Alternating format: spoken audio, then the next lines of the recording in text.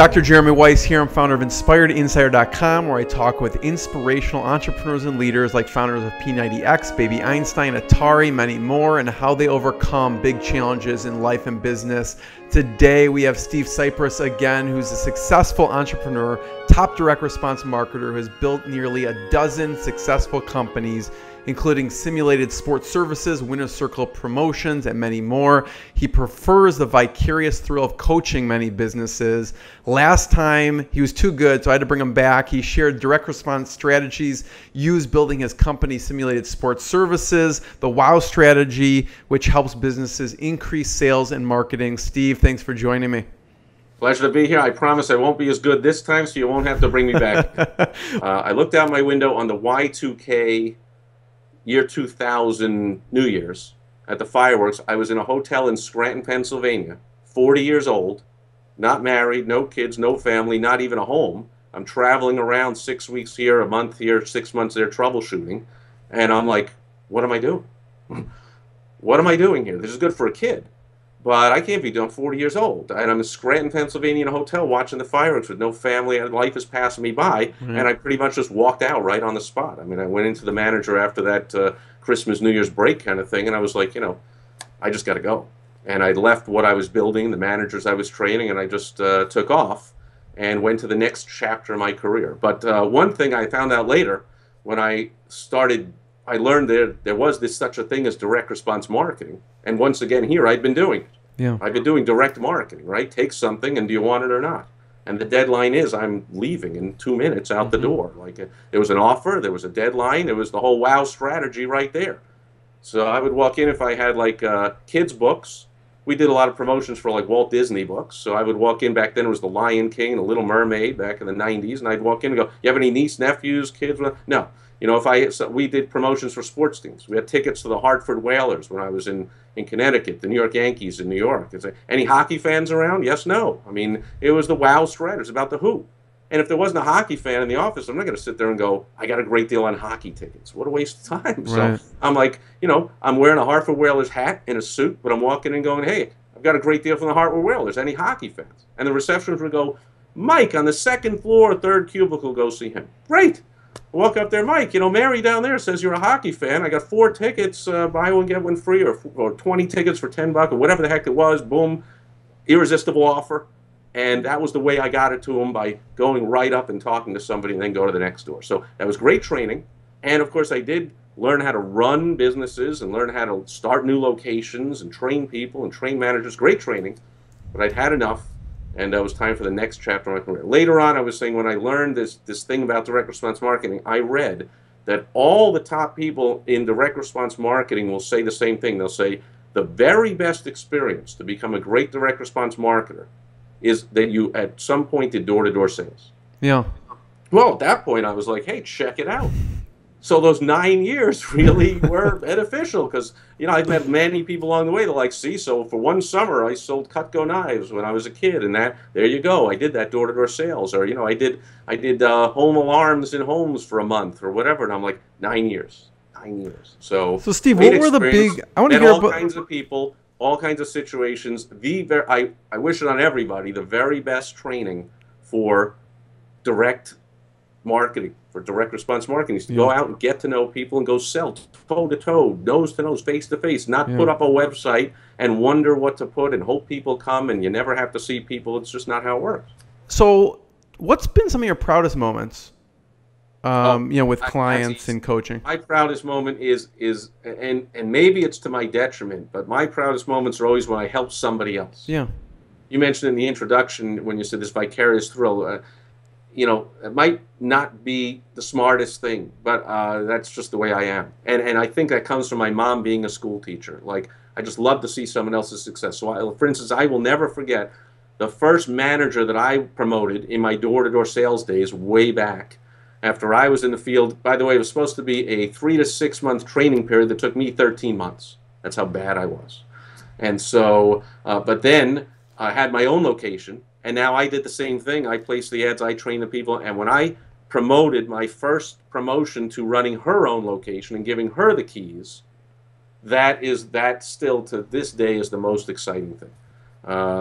Because it was one thing for me to do it, But to help her go through the ups and downs, and she was married and her husband was always barking at her, what are you doing? This is crazy. And being a woman was extra tough doing the door-to-door sales, and no respect from the guys in the office and the people in the field and the air. And that was a big thrill for me to help somebody else go from answering that ad to getting their own business. And so now that's what I do now in my consulting business. Watching somebody who came to me struggling, wondering what to do, giving them some strategies and concepts and watching them and helping them along the way to implement it. And then they have massive success. That I love more than anything. Yeah. That's my favorite thing. Yeah. Steve, so what's one of your favorite success stories from consulting the small businesses? Did I mention this one? I know I don't remember which ones, because I'll tend to tell the same story. I guess maybe it's like, comedian will tell the same jokes over and over, but I'll tell the same stories. Did I tell the one about the group of lawyers that were doing the IRS? Is that tax defenders? Yeah. Yeah, talk about that. Go into detail, because you mentioned briefly about it, but tell me what you did with them. And what worked. So I didn't think I used their name because they're still around today. Oh. But this was one I had gone to. I don't remember the exact timing, but it was pretty much right after the collapse of the 9/11 and the whole stock market thing collapsing. I think I answered an ad, and they said, the ad said too many leads. Said, we have too many leads coming in. We can't close them into sales. We need someone who can close them into sales. I'm like, I know I can do that. So let's go in there. And I helped. This business was a part-time attorney, and one salesperson who was she was someone they knew who had been in HR, so they thought, she's good with people, she'll do the sales. She was terrible at the sales. The attorney couldn't do the sales either. And I came in and I put together a whole sales process in place, a whole script, if you will, put the whole thing together. And then I started hiring and training other salespeople and built a team, and I got that thing up to, I think we had I was there for 9 months, and we went from that one part-time employee to 17 full-time employees. Was bringing in, $1 million. I forget what it was bringing in, but it also retired. The part-time attorney now became full-time inside the company, which was his dream. He went from just working nights in this thing and trying to get it going to he could leave a six-figure thing in a big law firm in Chicago and come over and do this, and had other people working, helping, and then all the people were helping with their IRS problems, most of which were small business owners. Because I don't know if you or any other small business out there that are watching, but a lot of us get in trouble with the withholding is the biggest thing the IRS gets small business owners in trouble with. If they're having trouble in their business, they might kind of dip into that fund from the withholding of people's paychecks. IRS, worst thing. They do not like that. It's not even like paying your taxes. This is stealing from the IRS. You withheld the IRS's money from their paycheck, and you've got to give it back to the IRS every quarter. And if you don't, they really come down harder. So we were helping a lot of small business owners, which is my wheel. I just love doing it. And so that's what I did with this company, which at one point I learned a big lesson here is where the guy who was doing the marketing and getting the leads, once I got the hang of this sales thing, and I had it down. It took a few weeks of stumbling and bumbling, and I landed. This is what I'm going to say and do. He said, can I sit next to you for a couple of days? I'm just take notes and listen to everything you say. We're recording the calls, and I was like, yeah, sure. Well, have a blast. What is exciting? This is it is to me. It's interesting. Well, what he did, he told me later. He said, that's how I wrote our new sales letter. I just took what you were saying. And it took a bunch of calls to get through all the objections and all the different situations. So it ends up being a 20-page sales letter from each 1 hour calls all put together. And to this day, last I heard from them less than a year ago, they're still, I can't imagine they're not, they're still using that letter. Wow. That they've now used for 14 years.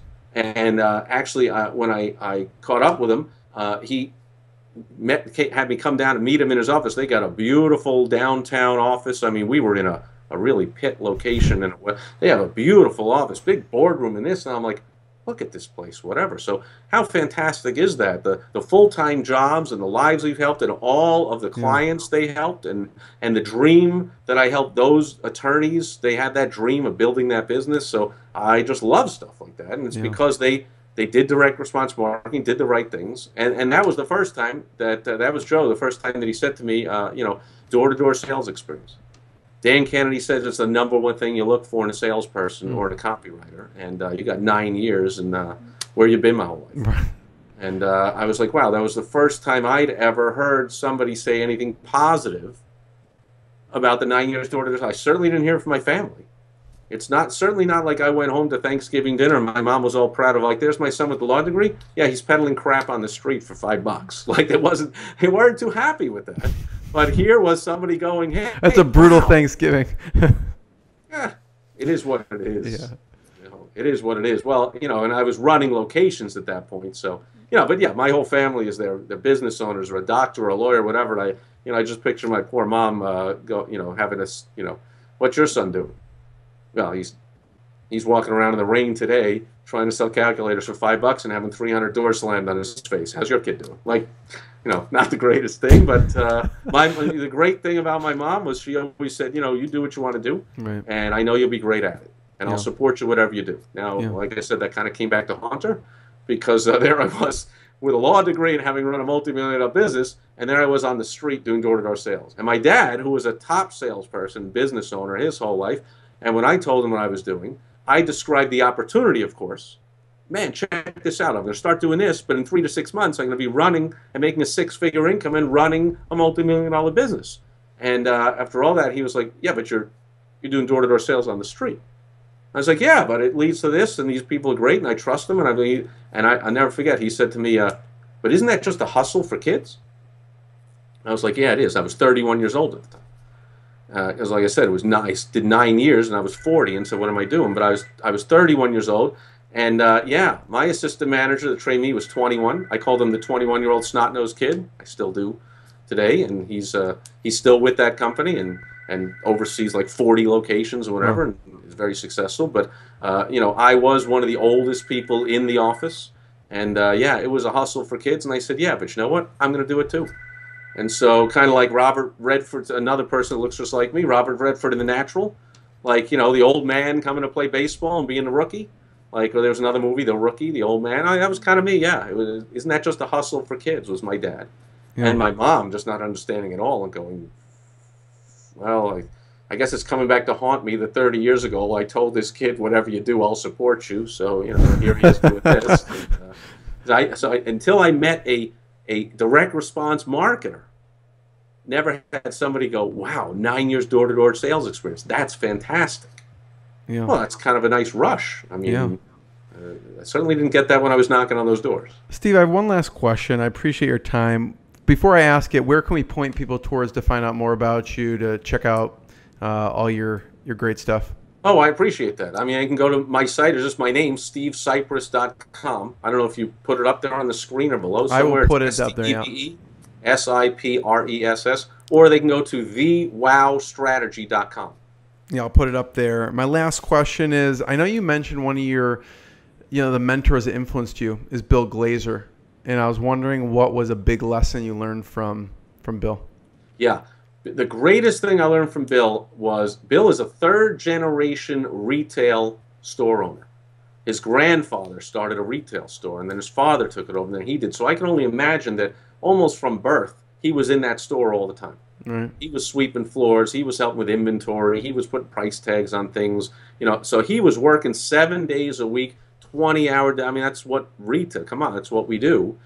And then he found this direct response marketing, and he started using it in his retail store. But then eventually he took that under the suggestion of Dan Kennedy, his and my mentor. And Dan said, "Your stuff is so good, you ought to sell it to other menswear store owners." And then he started selling it to other general retailers. And then he became Dan's partner and started teaching all of us business owners of all kinds. So here's someone who came from the hard work and running a business, really right there down and dirty, to helping a lot of people. And he did it by getting good at something and then teaching others what you do. So what I really can't stand is a whole ivory tower of people teaching things that they've never done themselves, yeah, or they aren't fantastic at. So, we mentioned I went to law school, and we used to say in law school, when we had our class in corporate law, for instance, the guy was teaching corporate law, and he was making, now this is the 80s, he was making 40, 50, 60,000 a year, whatever. Corporate lawyers are making 300,000, 400,000. Now they make $1 million. But back then they were making a few $100,000. We're like, So this guy, by definition, could not have been a good corporate lawyer. He wouldn't be here. And in fact, there was that. I didn't care that much, but people would say stuff like, "Oh, I looked him up. You know, he couldn't get a job at the top firms, or he whatever. He's not, you know." And that's kind of how it is through school. It's like people are teaching that don't know what they're talking about. Right now, I'm sorry, I'm not a political guy, but we have a president running a company who has never run a business. You never really run any, so it's no wonder he has no idea what to do with the economy. Now, on the other hand, we have, like, now it's an election campaign, so you have someone like Donald Trump or Carly Fiorina goes, well, I know how to run a business. Well, who knows what they would do with you know, nominating Supreme Court justices, unrest in the streets or foreign countries. So, you know, is the presidency like too big for one person? But anyway, I mean, it's terrible to watch politicians. I'm here in Chicago. It's the same thing. They're running the city and they're running it into the ground. And and colleges are filled with professors that are teaching kids that are going to go out in the real world and don't know how to run a business and build a business and be successful in the real world. And so I just can't stand all that stuff. Right. So one thing I love about Bill is he came from being a member of a student of Dan Kennedy, just like me. Then he became Dan Kennedy's partner. Well, how cool is that? Yeah. So that's, to me, there's the goal. To me also, I love that as a mentor. I love that. I love for someone who, and I've done that with a couple of my clients. They've come to me as a member of my group, and then they become a member of my advanced coaching group, and then maybe a private client, and then I've partnered with them in a business. Now they've reached a level where we can partner together in a business. So Bill did that with Dan Kennedy, and I was like, that's the way to do it. Get really good at something, teach lots of other people, partner with your mentor. So you're not, your mentor, Dan Kennedy, just didn't get anyone off the street and go, be my partner. He did a student who had done so well as a student. He said, now you can be my partner. And I love that. And I think a lot, I speak for a lot of the members of that company. It was called GKIC, Glazer Kennedy.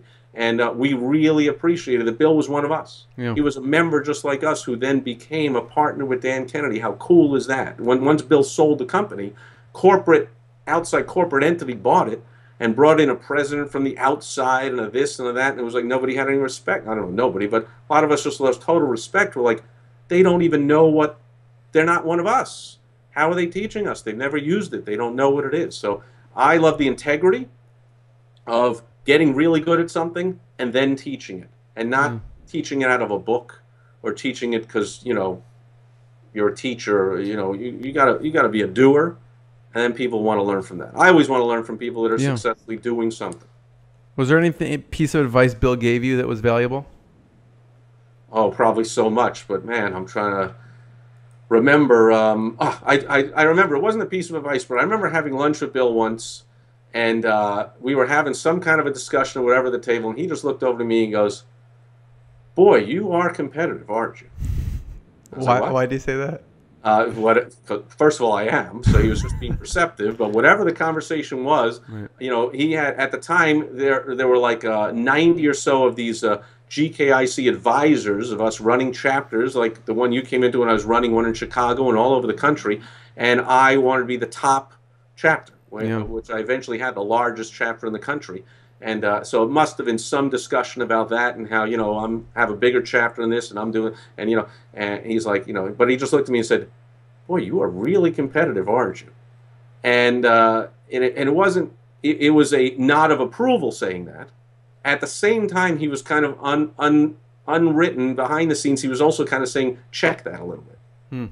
Like, watch that. Like, I'm having a conversation with people and I can't even talk to, if you were running the chapter in, you know, Omaha, I can't even talk civilly with you. I'm like, you know, what are you doing, man? You got to do this and that and this. Let's get it going, whatever. Bill's like, boy, you are a competitive guy. Tone it down a little. So you didn't have to really say that, but just that little thing. And I appreciated the fact that I also remember when Bill just asked me, you know, tell me about your story. Just like you just did here. Tell me about your story. What'd you do before? I was like, wow, you know, guy has all these people, runs this big multi-million-dollar business. Just I'm one of his little chapter guys here, and very soon after I met him, was running this chapter. It was probably soon after I was having some kind of success. He wanted to know about me a little bit. Right.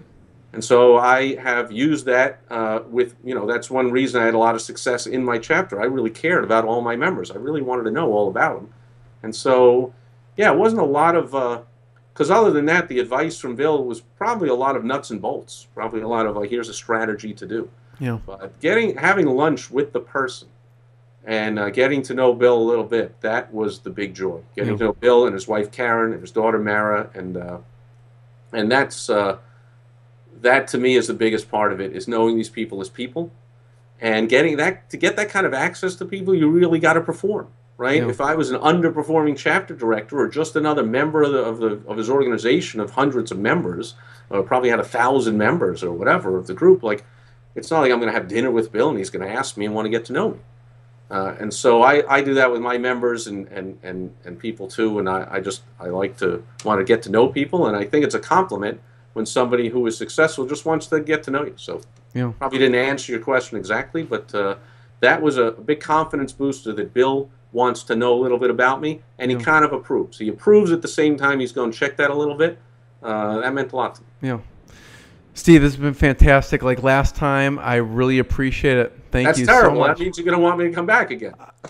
I would actually. Shirt. You know, I'm at home here. I don't normally dress like this. My wife's like, you have pajama bottoms on? They'll shave for Jeremy. I actually do. Of course, I actually do. So. I appreciate it, though. I would have you back every week. You know, shirt is not tucked in. The sweatpants. I mean, there is still tons of questions. I'm not going to have you back right away, but I mean, I have written down R.H. Donnelly questions about selling yellow page ads and how you did that, and we didn't get to that. I mean, anytime. It goes on and on, but I appreciate it. Pleasure being here. Thank you so much. Thank you.